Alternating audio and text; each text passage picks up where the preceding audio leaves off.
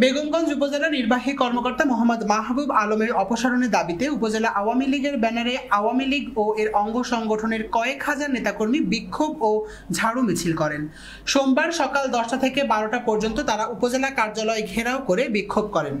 এক পর্যায়ে নেতাকর্মীরা উপজেলা পরিষদের চত্বরে এসে ইউএনও'র বিরুদ্ধে বিভিন্ন স্লোগান দেয়। দ্রুত ইউএনওকে অপসারণের দাবি তুলে বিক্ষোভ মিছিল করেন এবং ইউএনও'র অফিস কক্ষে ঢুকতে চাইলে পুলিশ বাধা দেন। এ বিষয়ে বেগমগঞ্জের ইউএনও মাহবুব আলম বলেন, আমার বিরুদ্ধে কি অভিযোগ আমি নিজেই জানি না, আর আমার বদলি পদায়ন সব ঊর্ধ্বতন মহলের হাতে।